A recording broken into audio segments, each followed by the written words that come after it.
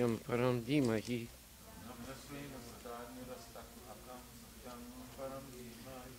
O my Lord Shri Krishna, son of Vasudeva,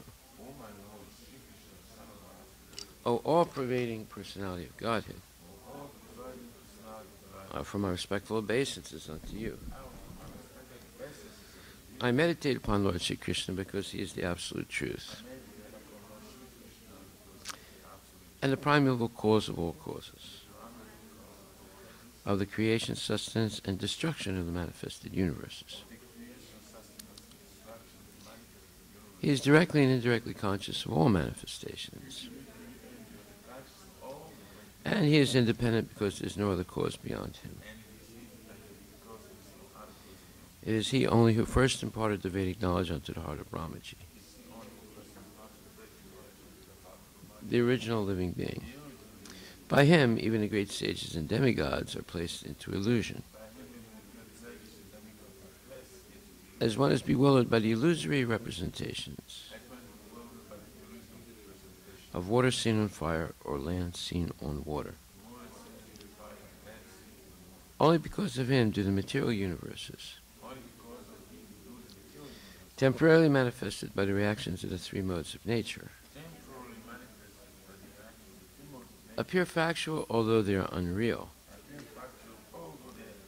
I therefore meditate upon him, Lord Sri Krishna, who is eternally existent in the transcendental abode, which is forever free from the illusory representations of the material world. I meditate upon him, for he is the absolute truth.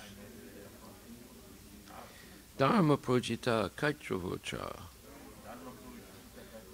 paramo nirmatsaranam satam vedyam vastavam atravastu shivedam tapa trayon mulanam Srimad Bhagavate Mahamuni Krite Kim Vaparer Ishvaraha Sadyo Hridi Avarudyate Tra Kriti Bihi Sususabhistakshanan. Completely rejecting all religious activities which are materially motivated. This Bhagavata Purana propounds the highest truth, which is understandable by those devotees who are fully pure in heart. The highest truth is reality distinguished from illusion for the welfare of all. Such truth uproots the threefold miseries. This beautiful Bhagavatam, compiled by the great sage Vyasadeva in his maturity, is sufficient in itself for God realization. What is the need of any other scripture? As soon as one attentively and submissively hears the message of Bhagavatam, by this culture of knowledge, the Supreme Lord is established within his heart. Nigama kalpataror galitam phalam sukhamukad amrita dravya samyutam Pibata Bhagavatam Rasam Alayam Muhur Ahorasika Bhuvi Bhavakaha. O expert and thoughtful men, relish Srimad Bhagavatam, the mature fruit of the desire tree of Vedic literatures. It emanated from the lips of Sri Sukadeva Goswami. Therefore, this fruit has become even more tasteful, even though its nectarian juice was already relishable for all, including liberated souls. Shinvatam Swakata Krishna Punya Shravana Kirtana Hridyantaksto Hi Abhadrani Vidunoti Suhitsatam. To hear about Krishna from Vedic literatures, or to hear from him directly through the Bhagavad Gita, is itself righteous activity. And for one who hears about Krishna, Lord Krishna, who is dwelling in everyone's heart, acts as a best-wishing friend and purifies the devotee who constantly engages in hearing of him. Nasta presu madresu nityam bhagavata sevaya bhagavati utamasloke bhaktir bhavati naistaki. In this way, a devotee naturally develops his dormant transcendental knowledge. As he hears more about Krishna from the Bhagavatam and from the devotees, he becomes fixed in the devotional service of the Lord. Tadarajas tomo bhava Cheta et akama lobadayas chaye Cheta et higher anavidam stitvam satve prasidati. By development of devotional service, one becomes freed from the modes of passion and ignorance. And thus material lusts and avarice are diminished. Evam prasana manaso Bhagavat bhakti yogataha Bhagavat tattva vijnanam mukta sangasya jayate. When these impurities are wiped away, the candidate remains steady in its position of pure goodness, becomes enlivened by devotional service, and understands the science of God perfectly. Vidyate hridaya grantis chidyante sarvasamsaya shiyante chasya karmani drista evat manishware. Thus bhakti yoga severs the hard knot of material affection and enables one to come at once to the stage of a samsayam samagram, understanding of the Supreme Absolute Truth, personality of Godhead. Srimad Bhagvatam, Canto 1, Chapter 16, verse number 32 and 33.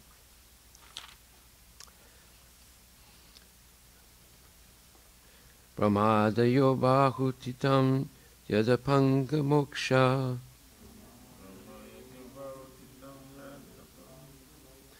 kamastapasamacharan bhagavat prapana sashi swabasam aravindavanam vihaya Yat pada subhagam alam bhajate nu anurakta. Chintamani prakasatma. Tasyaham abja kulisankusake tuketai.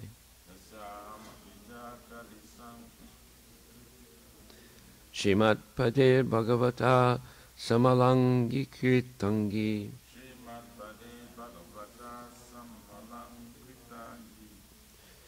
Drin atya rocha upalabhya tato vibhutim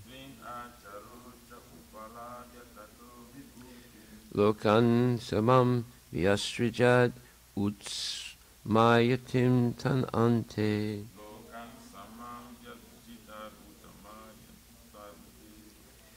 Translation. Lakshmiji, the goddess of fortune, whose glance of grace was sought by demigods like Brahma, and for whom they surrendered many a day unto the personality of Godhead, gave up her own abode in the forest of lotus flowers, and engaged herself in the service of the lotus feet of the Lord. I was endowed with specific powers to supersede the fortune of all the three planetary systems by being decorated with the impressions of the flag, thunderbolt, elephant driving, rod, and lotus flower, which are signs of the lotus feet of the Lord. But at the end, when I felt I was so fortunate, the Lord left me. Srila Prabhupada Ki Jai. Purport by His Divine Grace. This is Parikshit Maharaj speaking. The beauty and opulence of the world can be enhanced by the grace of the Lord and not by any man-made planning. When the Lord Sri Krishna was present on this earth, the impressions of the special signs of his lotus feet were stamped on the dust, and as a result of this specific grace, the whole earth was made as perfect as possible. In other words, the rivers, the seas, the forests, the hills, and the mines, which are the supplying agents for the necessities of men and animals, were fully discharging their respective duties. Therefore, the riches of the world surpassed all the riches of all other planets in the 3 planetary systems of the universe. One should therefore ask that the grace of the Lord always be present on earth, so that we may be favored with his causeless mercy and be happy, having all necessities of life. One may ask how we can detain the Supreme Lord on this earth after his mission is fulfilled and he has left this earth for his own abode. The answer is that there is no need to detain the Lord. The Lord, being omnipresent, can be present with us if we want him at all. By his omnipresence, he can always be with us if we are attached to his devotional service by hearing, chanting, remembering, etc. There is nothing in the world with which the Lord is disconnected. The only thing we must learn is to excavate the source of connection and thus be linked with him by offenseless service. We can be connected with him by the transcendental sound representation of the Lord. The holy name of the Lord and the Lord himself are identical. And one who chants the holy name of the Lord in an offenseless manner can at once realize that the Lord is present before him. Even by the vibration of the radio sound, we can partially realize sound relativity, and by resounding the sound of transcendence, we can verily feel the presence of the Lord. In this age, when everything is polluted by the contamination of Kali, it is instructed in the scriptures and preached by Lord Sri Chaitanya Mahaprabhu that by chanting the holy name of the Lord, we can at once be free from contamination and gradually rise to the status of transcendence and go back to Godhead. The offenseless chanter of the holy name of the Lord is as auspicious as the Lord himself, and the movement of the pure devotee of the Lord all over the world can at once change the troublesome face of the world. Only by the propagation of the chanting of the holy name of the Lord can we be immune from all effects of the age of Kali. Srila Prabhupada Ki Jai. So in the Vedic literatures it says, Namachintamani Krishnas Chaitanya Rasa Vigraha Purnak Sudo Nitya Mukto Binatman Namanamino. And it says that the holy name of Krishna is transcendently blissful if it bestows all spiritual benedictions, for it is Krishna himself, the reservoir of all transcendental pleasure. So, being able to chant the holy name of the Lord is the greatest benediction one can receive. And therefore, Prabhupada said, chant Hare Krishna and be happy. That's if you want to be happy. This chanting Hare Krishna will make you immediately happy. And it's the first effect of chanting. That is, that Chaitudarpana Marjanam. It cleanses the heart of unclean desires and thoughts that have been acquired over many, many lifetimes in different bodies in the material world, And thus, we're no longer addicted to bad habits, obsessive eating, oversleeping, overmating, and overdefending. These are tendencies that have corrupted our heart and mind. So the heart is the seat of emotions and yearnings. So sensual pleasures are experienced in the subtle mind, which receives all the impressions of the other five senses. So when we have a contaminated mind, we're beleaguered. We're possessed, in a sense, by material desires. And those material desires are compared to dirt or dust that dirties the mirror of the mind. The mind becomes corrupted with many images of corrupt things. And we cannot comprehend at that state of mental disturbance, transcendental knowledge, or spiritual wisdom of the Bhagavad Gita. That's just the problem. So all the layers of dust and the coverings of the material of the mirror of the mind are actually in the form of lusty desires for sense gratification. Okay, so this first thing that we feel or we experience is the clearing of the mind of a lot of this contamination or lusty desires. And the Vedic Varnashram system that we spoke about yesterday prescribes many purifying processes or performances that are meant for gradual elevation or gradual purification of the mind and the heart. But the initial effect of chanting Hare Krishna progressively accomplishes the same thing very quickly and easily if it's performed in the company of sincere and rightfully situated devotees.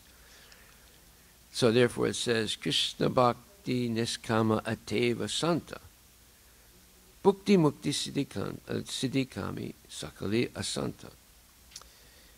Because the devotee of Lord Krishna is materially desireless, he's peaceful.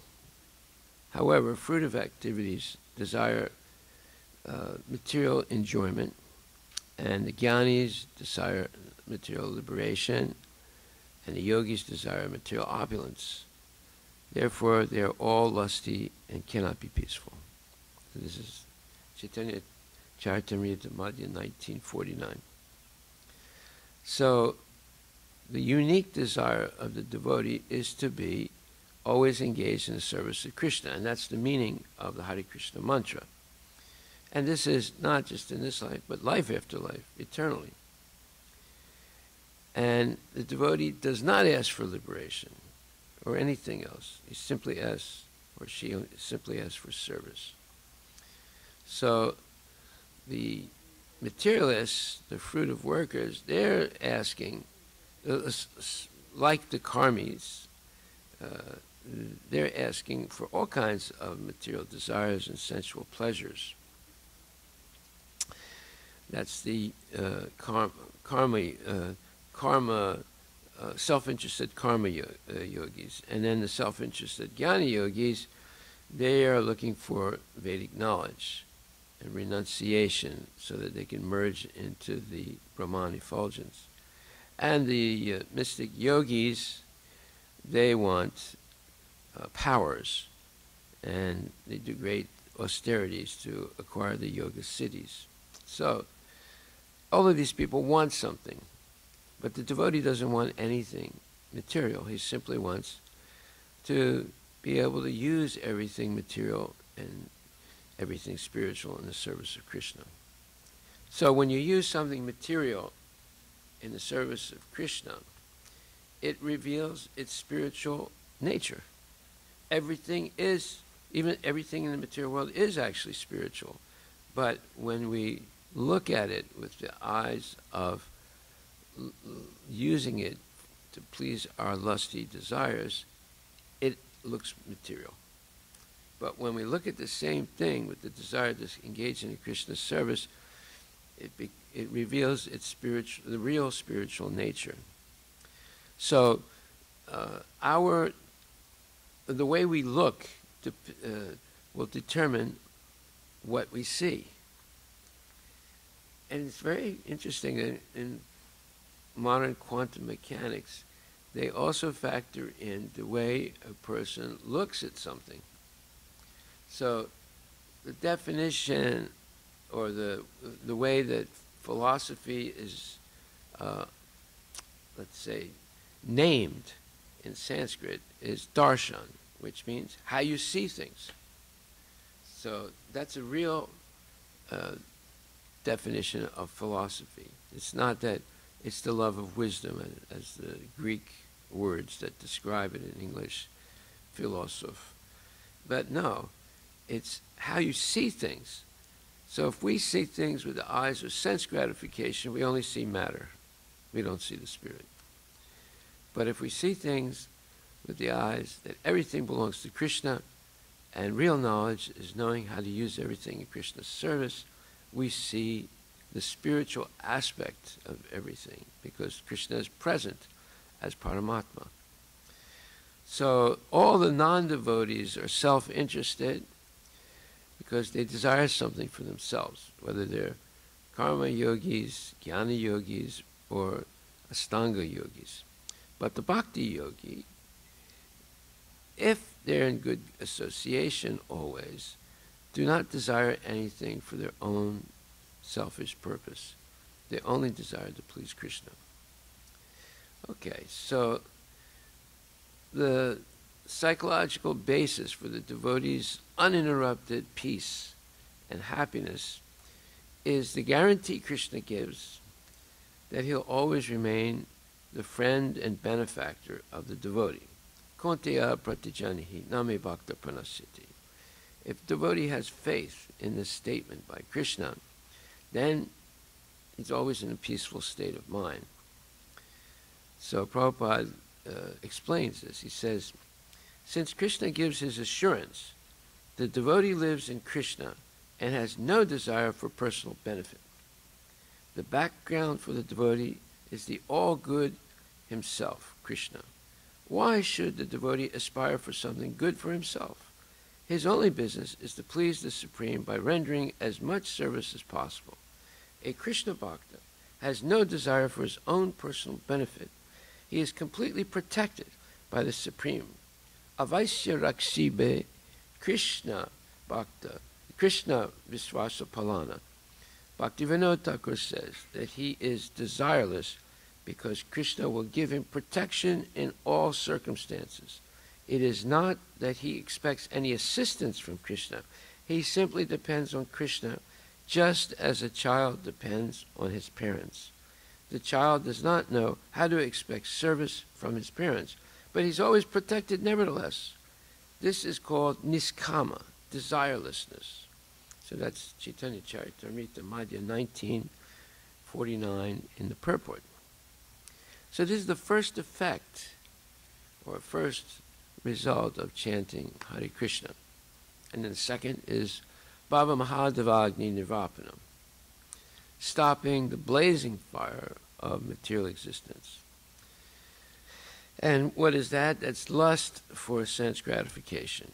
That is the all-devouring enemy of the soul. And it evolves by contact with the material modes of passion.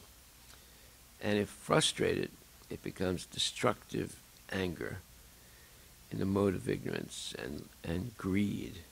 So the pure consciousness of the living entity is covered by his eternal enemy, lust.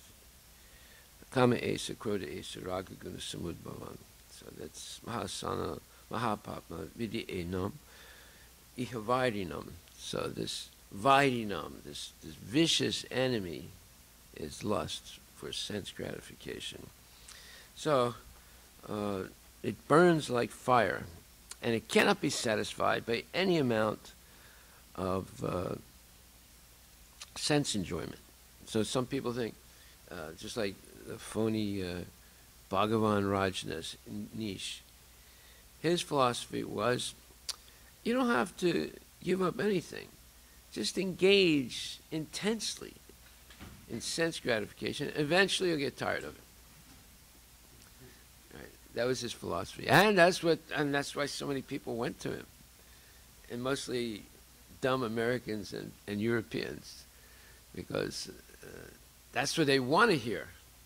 Intensely engage in sense gratification. You see? So he was a clever man. He was a psychologist. He knew what he was saying.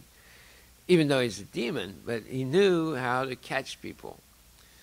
And he became a very prominent, so-called prominent guru. Many, many disciples coming from all over the world to Pune to get his blessings. So what happened? When he opened a big ashram in Oregon, United States, thousands of people came to him, right?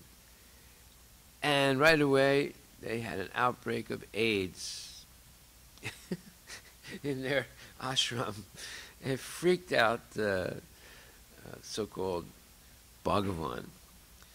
And then they tried to take over the government of the local township, and it freaked out the Americans, the citizens. And then the way they did that was to collect all the bums and homeless people in the United States in different towns and bring them, because they're all American citizens, to vote them in. And it actually worked, right? But then those people brought the AIDS with them, and they were having free sense gratification. So you see, the whole thing became a hoax. And ultimately, his best disciples, which were all women, because women dominate, whenever there's free sex, women dominate the society. So what happened is, these powerful women that were his closest, let's say, disciples, they took all the money that was hidden in Switzerland and left. And they were Indians. They're not dumb. Indians are not dumb. They go for the money, right? So, of course, Rajneesh was an Indian also. So then, what did he do? He was also under indictment by the FBI and the IRS. It was that FBI and IRS for tax evasion. He had at one time 99 Rolls Royces in this little town of Oregon. It's a very small town. And he was just flaunting his opulence. So the FBI, the IRS got on his case. And what did he do? He ran away, went back to India to get away from being prosecuted. And his whole ashram in Oregon collapsed. And then he said he had a change of orientation. He became Osho. Osho is a Japanese name. And he became a Buddhist. Now, why did he do that? This is very interesting. Prabhupada explains this. When you try to become the supreme sense enjoyer in the material world, you try and acquire everything. So, he had 99 Rolls Royces, he had this, he had that, he had ashrams all over the place, in Switzerland and everywhere. And when you get frustrated and defeated, you become a Mayavadi. You become a Buddhist. So when you want to be the alpha male, you want to possess everything. When that fails, then you want to give everything up. Right? You see? He goes from one extreme to the other. So he called himself Osho, and he became like a Buddhist, not attached to anything, and so forth. And that, of course, was phony, and eventually he died. So this whole thing was a failure. But still, to show you how dumb people are, still he has followers. And if you read any of his books, which I hope you don't do, you can find them. You can find them in the secondhand bookstores, right? You'll see that everything he says is completely the opposite of what's said by Krishna in the Bhagavad Gita. This was his specialty. He was what you call an iconoclast. That means he breaks all rules. So if Krishna says, don't have illicit affairs, he recommended it. And his philosophy was, the more you have, the closer you'll become to becoming a sannyasi, because eventually you'll get tired of it. But what happened? Nobody got tired of it. Because the more gasoline you put on the fire, the more it burns, right? So, but it takes time to figure out all these things. Just like it took at least 80, 90 years to figure out that communism doesn't work. It sounds wonderful. It sounds almost like Krishna consciousness, because Krishna consciousness is spiritual communism. So it sounds, everybody, works together, and there are no class distinctions. There's only one class. We're all workers, which was nonsense.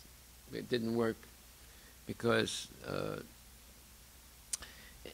they tried to make a classless society, but after some time, the four classes came back. By the time it was collapsing, you had what's called the nomenclatura in Russian, which was the ruling class, the Kshatriyas. And then you had the Vaishyas, who were directors of the publicly owned businesses. But they were managers, right? They were Vaishyas. And then you had the Sudras, which was the biggest class, and they were like the farm workers and the factory workers and the musicians and actors, and they're also Sudras. And then you had the intellectuals, who were like, so-called priests. So you had the four classes, even though they claimed that they were going to have a classless society. So you can't change anything Krishna has created. Chaturvanyam maya shishtam gunakarma vibhagasa. So he created these four orders, or four divisions of society. So they tried to destroy it, they couldn't do it. And Rajneesh, he tried to go against everything Krishna says. It didn't work. It was a complete failure. So we see how the devotee takes refuge in this promise of Krishna. Konteha pratijanihi nami bhakta pranasyati. Okay, so I want to stop right there. I want to continue this tomorrow. I've written this book, and all this is explained in this book. Really interesting. Are there any questions?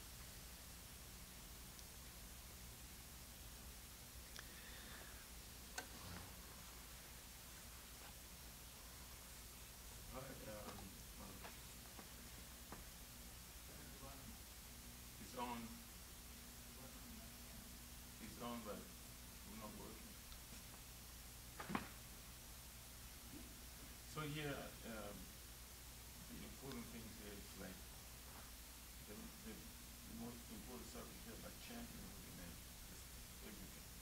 So I can really.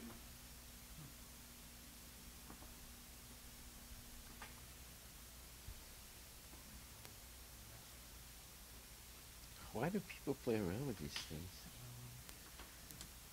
Let's try to.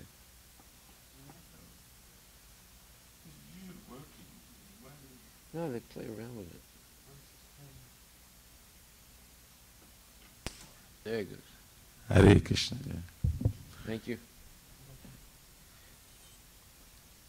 So it's this process of chanting holy names, like we sing in the Shiksha Sakam, the great benediction for humanity. Why is it so difficult for people, to understand that Krishna is no different from his name. And they don't really, they don't get it, and some people, they get bored of it, or some or other, they just give it up, or they struggle, great struggle, really, Well, there's nothing. Yeah. When Narada Muni approached Valmiki, who at that time was a hunter, and he told him, you give up this killing animals and chant the name of God. And he tried to give him the name Rama. And Valmiki tried to chant it. Couldn't pronounce it, right? And Narada Muni was shocked. And basically, because he had eaten so much meat and killed so many animals, he wasn't able to say the name of God. You see? So then, Narada Muni, of course, the greatest saint in the universe, he said, okay, well, you like to kill, don't you? He said, yes. He said, okay, so your mantra is Mara. So he started chanting Mara, Mara, Mara, Mara, Mara, Mara, Mara, Rama, Rama, Rama, Rama, Rama, Rama, Rama, Rama. He started with Mara and ended up with Rama and became purified. So, why is it, well, you're asking basically two questions. Why is it that people have difficulty chanting, and why is it that even if they chant, sometimes they give it up? Yeah, they don't understand that it's not different from Krishna. Yeah. Because, what did Prabhupada say? Nityam Bhagavata Sevaya. You have to be hearing this Bhagavat daily, every day, morning and evening. Because, as we said before, our disease is forgetfulness. And as soon as, an idle mind is the devil's workshop, as soon as we go on a slippery slope and say, well, I missed all my rounds, that's okay, I don't have to make them up, nobody knows. And then also other things, people do on the slippery slope. So eventually they're committing offenses, and that affects them. That affects their determination to chant. And once you start doing that, you don't want to hear the classes either, because every time in the class we were saying, no meat eating, no gambling, no intoxication, no illicit sex, right? And it's like, painful for them to hear those things, because secretly they're doing some of those things, right? So that pain is in the form of, I don't want to hear this anymore. It's the same thing all the time. Don't do this, don't do that. I don't want to hear don't do this. I want to hear do it. Well, then he goes to Rajneesh, Rajneesh saying, do it. You see, so it's the lack of that regular hearing and reminding us that, this is a great, great journey here. We're going from the material world back to the spiritual world. But, it's not a geographical movement from one place to another. The spiritual world is right here. But as long as we're seeing with the eye of sense gratification, we don't see the spiritual aspect.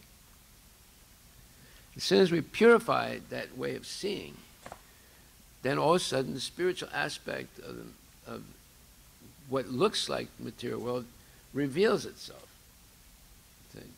It's this liberation is not geographical. You're not moving from one place to another, or going from down here to up there, or something like that.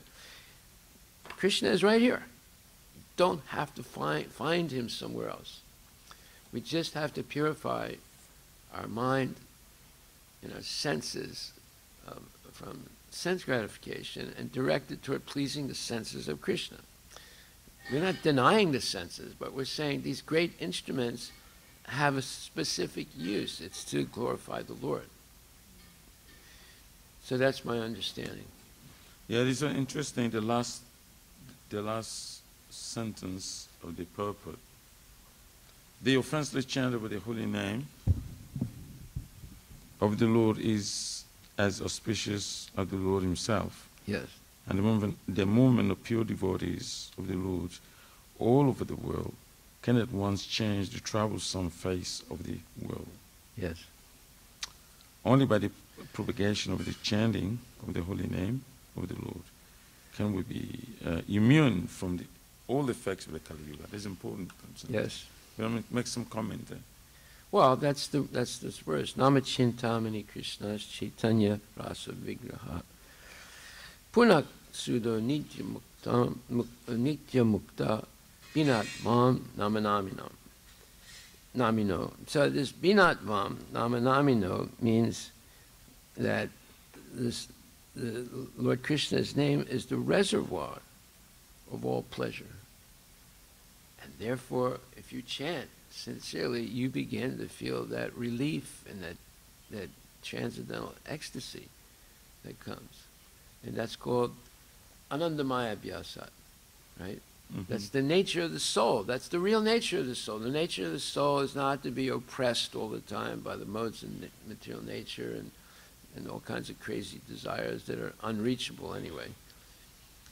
The nature of the soul is to be unfeathered, free, have complete freedom from lust, anger, greed, all these negative things.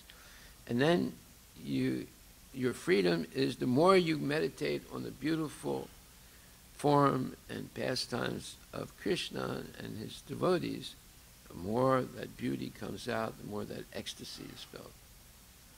So in order to be situated at that platform, the key point is the offenseless chanting. Yes. So yes. It's not easy. Well, we have to, okay, this is the verse that I always go to try and understand a little bit what it means.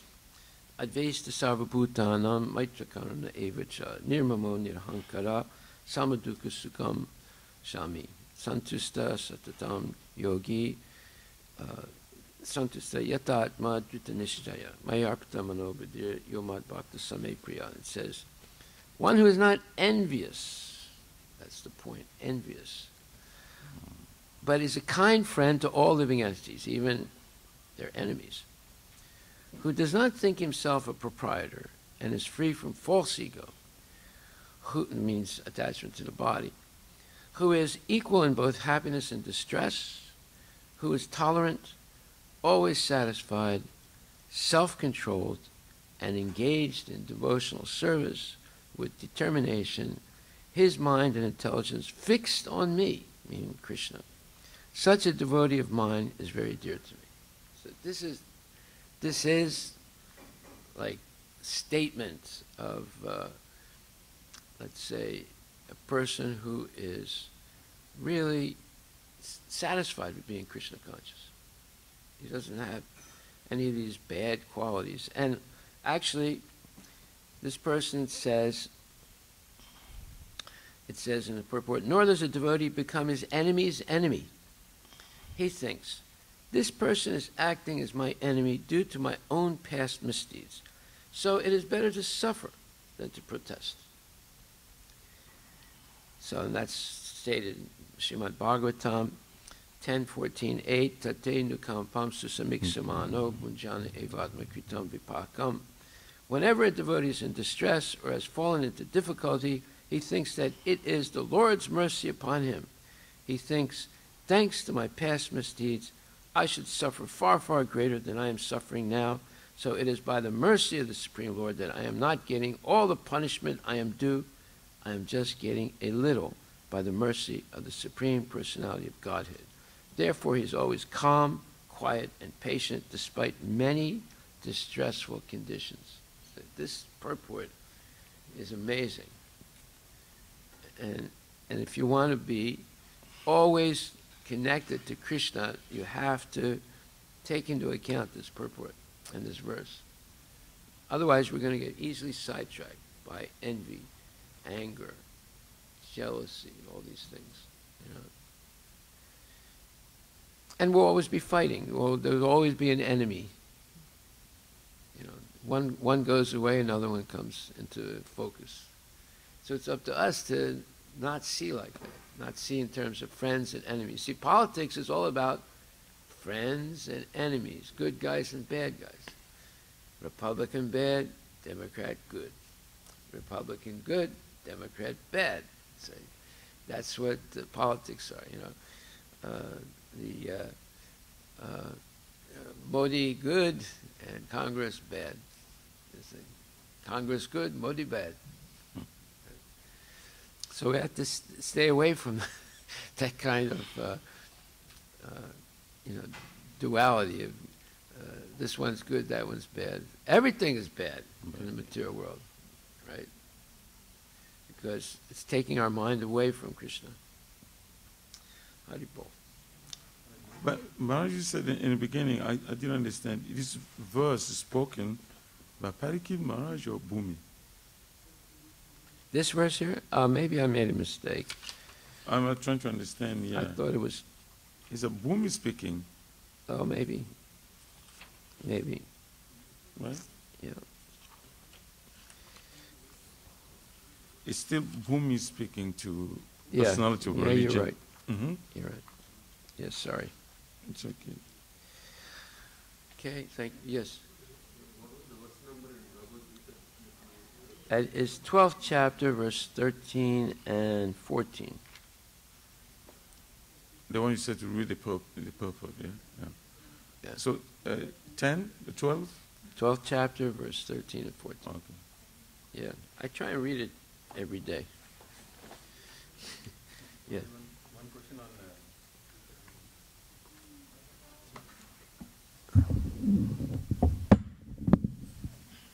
Hare Krishna Guru Maharaj. One line from this purport, the only thing we must learn to execute the source of connection and thus be linked with him by the offenseless service. Yes. So, Maharaj, if you can explain more on the offenseless service so that we are aware of it. You have 10 offenses against the holy name, you have 10 offenses against the holy Dham, 10 offenses, I mean, there are different types of offenses. So you have to avoid all those different offenses. If you look into the nectar of devotion, you'll see them. But if you just follow, 10 offenses against the holy name, then that covers most of them. Is that what you? I mean, did you? Let's see. Basically, my focus was on the offenseless service. Like while we are doing any service, which kind of offenses we should be aware and not doing. And one who chants the holy name of the Lord in an offenseless manner can at once realize that the Lord is present before him. Is that what you're talking about? It's in the second paragraph, in the beginning of second paragraph. Well, the only thing we must learn is to excavate the source of connection. Yes. You know what that means? No. Excavate means, you dig in the ground to find a treasure, right? Or you find an ancient city, or so you excavate, you dig. So he's saying you have to excavate the source of connection. Well, source of connection, and thus be linked with him by offenseless service. So the source of connection is offenseless service. So offenseless service means you have to be on time, you have to be clean, your mind has to be focused on pleasing Krishna, and so forth. Right? So if your mind is wandering, and I remember telling the story about the pujari who always avoided washing the feet of Krishna when he was bathing Krishna. And then he got a terrible infection on his foot, and he almost died. And when I went to see him in the hospital, I said, yeah, how did this happen? And he seemed a little sad. He said, I have to admit something. He said, every day when I was bathing the deities, for some reason I didn't bathe his feet. When you bathe the deities by meditation, right? It's not always physically. Sometimes it's physical also. You actually bathe the deity, but usually it's by meditation. Mm. And he said, I was always skipping that, and I think that's why this happened to me. So that would be an offense, right? Yep. Yeah. Thank you. Haribol. All glories to Prabhupada.